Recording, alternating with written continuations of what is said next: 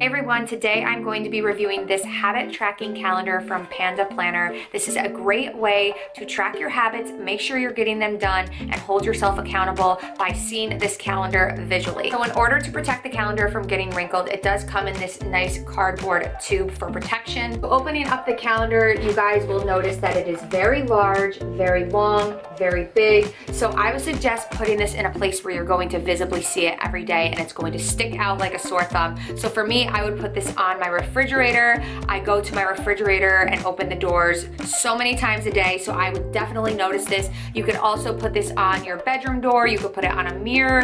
Anywhere that you're gonna notice and know to track your habit, that's where you would put this. So you can pretty much track anything, any habit, any goal that you wanna set yourself accountable for.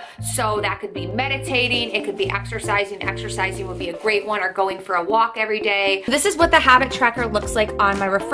Now I have placed it on my refrigerator because I am definitely going to notice it. I go to my fridge multiple times a day, and as you guys can see, there are 12 months with the corresponding days to scratch off. And the quality of this poster is great. I love that I can see visual progress and be reminded every day. Other solutions I've tried didn't work before, but now I can finally stay consistent with my goals and daily habits. The goal or habit that I want to track daily is exercise. I would like to exercise at least 30 minutes a day. So there is a line right below where it says habit tracker, so you can write your goal or habit that you would like to track right there, as I did. And then it also comes with this little metal pick that you can scratch off the corresponding days with to keep track. Now today I did just get done exercising for 40 minutes, not 30, so I exceeded it by 10 minutes but met my goal for the day. So I'm gonna go to today's date, April 24th, and I am going to scratch off until I see blue, so that way I visually know that I completed my habit or goal for today. So as you guys can see,